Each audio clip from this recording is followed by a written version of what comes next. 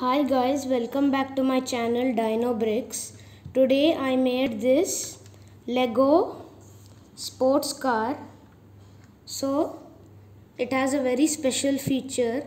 The doors can open. I'll get to that in a second.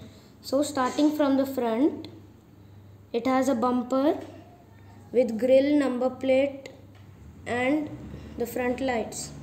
So as you can see from the top view, the front wheels are closer together than the back wheels, so the car becomes wide. So these are the doors. It has very fat doors, window and this cool aerodynamic design.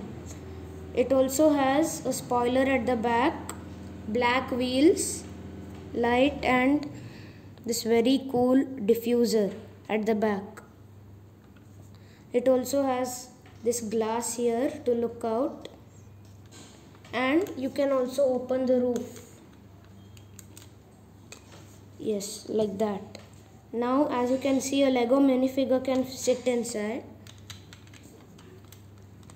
So the special feature of this car is that we can pull the doors up, so it has scissor doors.